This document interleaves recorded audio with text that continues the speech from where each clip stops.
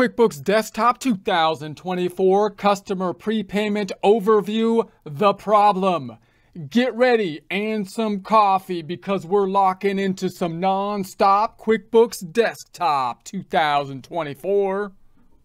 First, a word from our sponsor. Yeah, actually, we're sponsoring ourselves on this one because apparently the merchandisers, they don't want to be seen with us.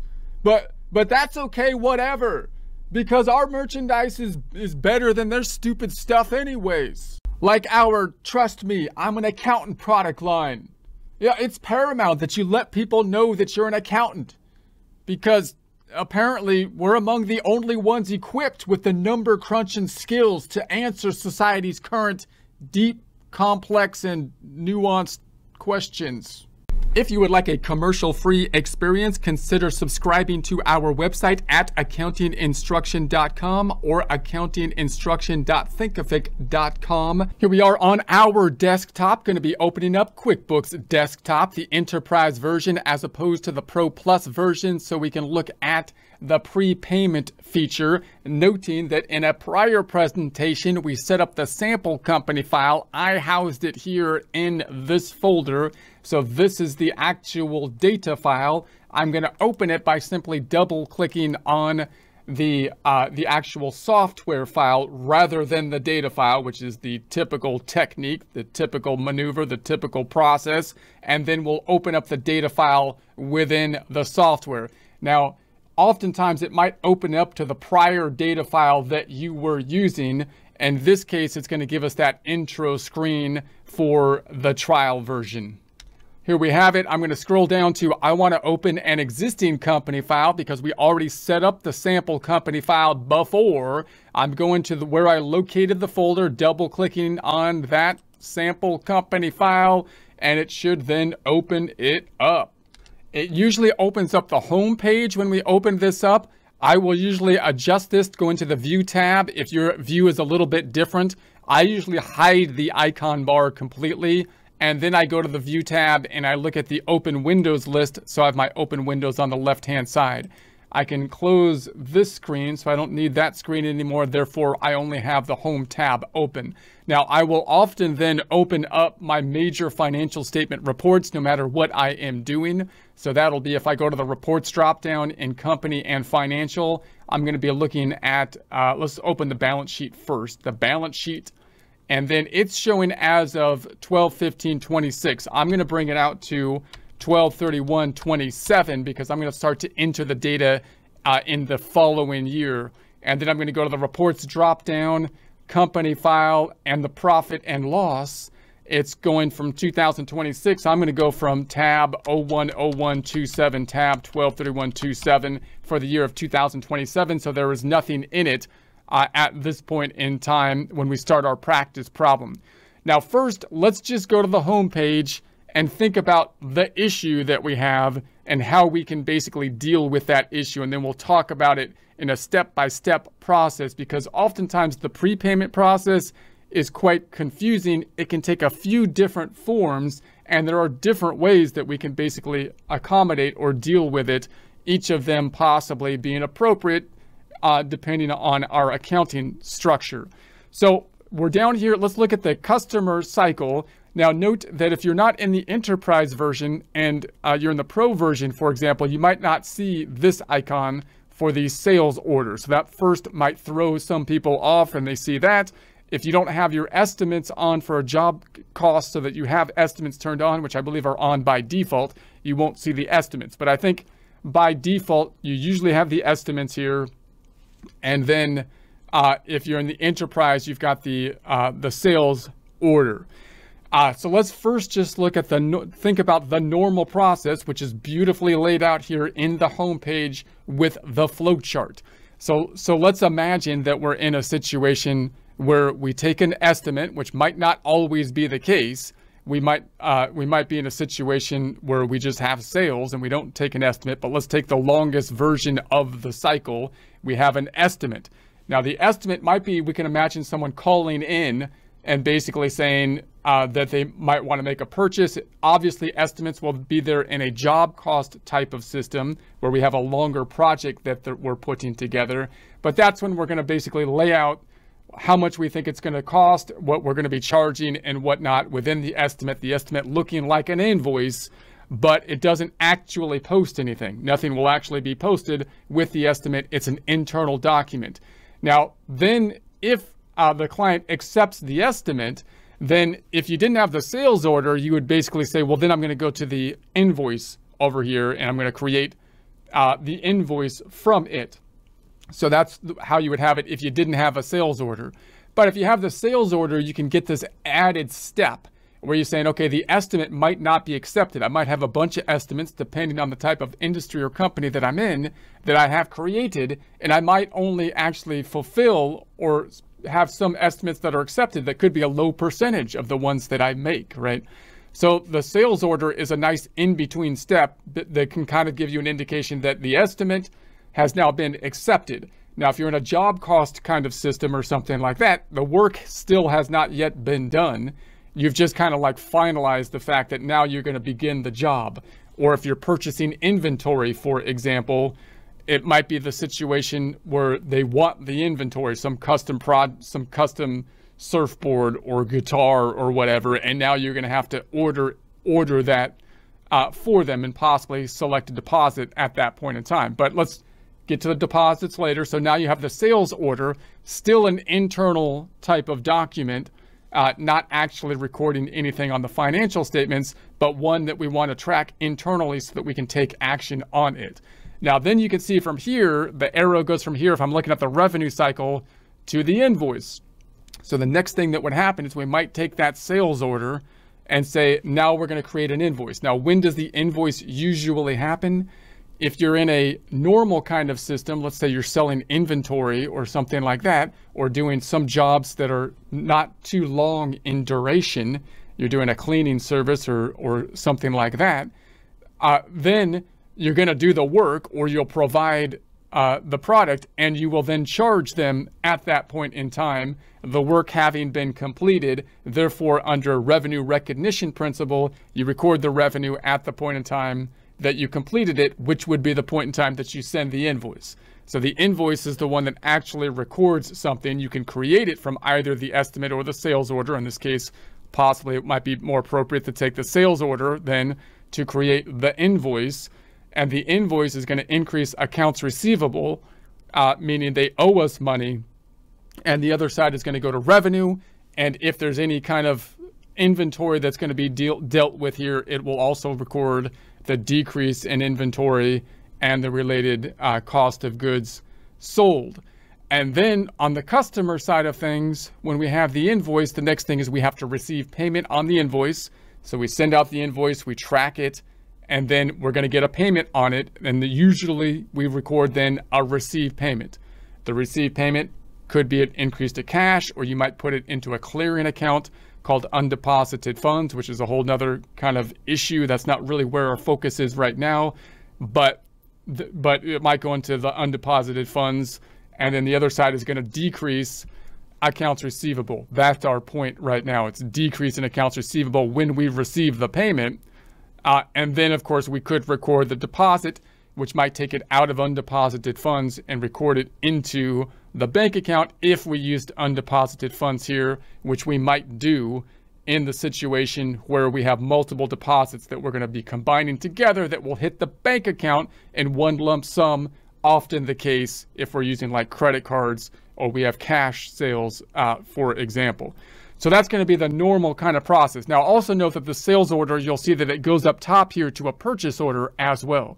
Why does that happen? Why am I going up here to the purchase order? Well, yeah, I mean, if we got, say, a sales order, we made an estimate, we got a sales order, let's say that we make custom surfboards or something, or custom guitars or something like that, well then we're going to have to actually order the guitar and the custom color or whatever they want. So if we don't have the product on hand, then we're going to have to order it, or we're going to have to make it if it was a job cost system, in which case we might make a purchase order, which would then mean I'm going to use the sales order to create the purchase order to request the inventory from my vendor so I can get the inventory and then turn around and sell it with the invoice. So then I go to the purchase order and then we get the inventory. So the inventory adds another layer of complexity. Now that's going to be the normal process. Now a couple wrinkles in the normal process. One is that if you use an estimate and you have a job cost system, one in which the job takes a fairly long amount of time. So it's not like you're doing, you're not going to, it's not like you're going to do the job first and then invoice the client because the job is taking an extended period of time.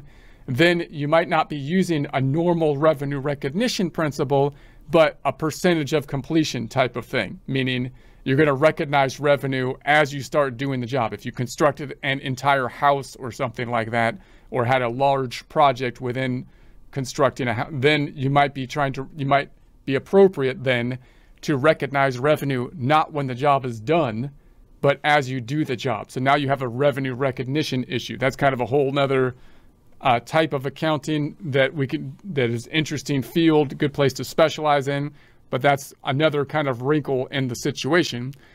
And then the wrinkle that we're really focused in on here is the idea, well, what if I get paid before I do the work? So now I'm going to say I'm still going to recognize the revenue possibly when the work is done, but I'm going to collect some revenue before I do the work because for multiple different reasons, right? One, I might be selling inventory. If I sell inventory and I have a custom inventory that I need to go to my vendor and purchase, you want a custom surfboard or guitar or whatever that has a certain color to it or something, I don't know. Then I have to order it from the vendor, and I'm only going to order that custom thing if you're locked into the sale. Well, how do I lock someone into the sale? We collect a down payment. We collect a deposit. So when we collect the deposit, we got paid before we did the work. That's where the issue comes about in that situation. You have a similar situation with rental property. If you rent rental property, you might collect the last month's rent at the beginning as a way of locking people in the event that they kind of left or something like that, in which case, again, you got paid before you actually gave them the property, therefore you didn't earn it, and so you have this kind of this situation. You also might have the security deposit, which works basically the same kind of idea, meaning I'm going to collect a security deposit, which I'm going to give back to you if the property is in order when you leave. Again, you have this money that you haven't really earned in that kind of situation. The other way that this often comes about is that you might be in an industry where you are in a subscription model. So it used to be newspapers, magazines, classic industry, where you get paid before you do the work because they're on a subscription model and you have to give me the money before I start giving you the newspapers or magazines. Nowadays, computer applications, of course, are running this way. So this is quite common. If you're in that kind of industry, we have computer applications, someone's going to give you money up front, and then you didn't actually do the work. You're doing the work over the next year if it's a yearly subscription, for example. So these are all areas where we have this situation where instead of me invoicing and then getting paid, what's going to happen is we're going to get paid and then we're going to invoice. So in the deposit situation, if I'm going to get paid the security deposit on the surfboard, the guitar, the rental property, and then I'm going to invoice in the future for the money I already got. But that's reversed, right? So that messes up the normal flow, which messes up my whole tracking process within kind of like the customer center up top. So that's going to be the issue, or you're going to get paid in a subscription model, a year's worth of subscription, and then we're basically going to invoice, or we're going to recognize the revenue on a monthly basis, let's say, right, for the 12 months out of the year after we did the work, after we actually gave someone access to the software or whatever that we are providing. So then, of course, the question is, well, you might have a similar process where someone's going to take a job. We have an estimate, let's say the custom surfboard situation. We're going to say, okay, they want a custom surfboard. Here's how much it would cost. They commit to it. So we're going to create the sales order. But then at the time that we create the sales order, we also are going to receive a payment at that point in time. Now, the old way that we used to do this in QuickBooks is when we receive the payment, I would just record the receipt of a payment, and it would record it basically as an increase to cash or unearned revenue, and the other side would go into a negative accounts receivable, which isn't exactly right, because from a debits and credit standpoint, if you took accounting in school and you had the unearned revenue problem, it should go into unearned revenue, a liability account. So it shouldn't be a negative accounts receivable. It should be a positive liability. Easy from a debit and credit standpoint, but from a bookkeeping standpoint, it makes sense kind of to have a negative receivable, because we're not just dealing with the debit and credit, we're also having to go up to my customer center here, and I have to track this information by customer, you know? And so what I want to have is everything happening in one account, which is then supported by the customer center. So when you throw a liability account into the mix, it messes up my tracking in the subledger, in essence, from that would be more easily tracked if I had everything that was tied to one account. So from an internal accounting perspective, we have a negative asset versus a positive liability, which isn't right for reporting purposes, but actually kind of makes sense as is easier from an internal accounting standpoint, a bookkeeping type of standpoint. And then we did adjusting entries kind of like at the end of the year so that it would be correct for reporting purposes. And you can still do the internal kind of bookkeeping. So that's how we kind of that was the workaround, or that's basically what we kind of did. But now they have the system where we can say, create the sales order. And if we turn on the prepayment settings, then it'll create another account, which is going to be the unearned revenue account or some kind of liability account. We can name it whatever we want, which is cool. And then we can properly record this into a liability account instead of a negative accounts receivable account. We'll still be able to track it in the customer center, which is great, but we'll also see that it's not like perfect, because when I look at the reports, for example, the detailed reports by customer, then for one customer, it might not have the information for the liability account. It's going to have the information related to the accounts receivable, because now, again, we have two accounts that are related to the customers that I kind of want to see together when I'm trying to analyze what's going on with any particular customer. So that's the new thing. It's really nice, and we'll test it out in a couple different ways. When we make the sales order, we'll then record the received payment, in essence, in such a way that it'll be recorded to a liability account instead of a negative receivable account. We'll test out how it shows up over here in the customer center, and then we'll go through and make the invoice for it and follow through the whole process, and we'll run a few different scenarios. Now, again, some questions might come up in terms of, well, do I need to like move up to like the enterprise version of accounting because I'm in, say, a subscription model or one where I have deposits and I need to track that? Maybe not. I don't, because you might be fine with the negative receivable method, right? And so that might not be a problem if you do adjusting entries and you're aware of how the accounting process goes.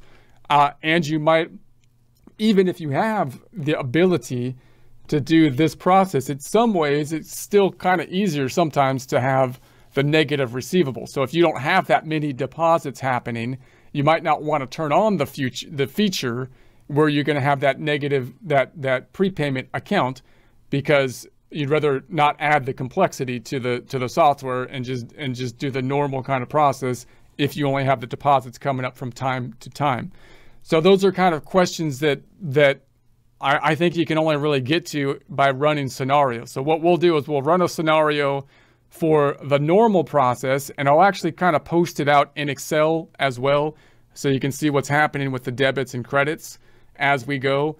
And then we'll run the old version of a negative receivable so that you can see what happened before and why it was done that way and what are the pros and cons of it. And then we'll run some scenarios with the new method so we can compare and contrast the pros and the cons, the pros being properly recorded from a financial reporting perspective as we go, the cons being The bookkeeping is a little bit more complex from the reporting perspective. We add a clearing account, which is kind of weird because now we have to monitor the clearing account that's going to be going up and down and should always be a zero balance. And so, but it'll save us an adjusting entry basically at the end of the year. So that's what we'll get into.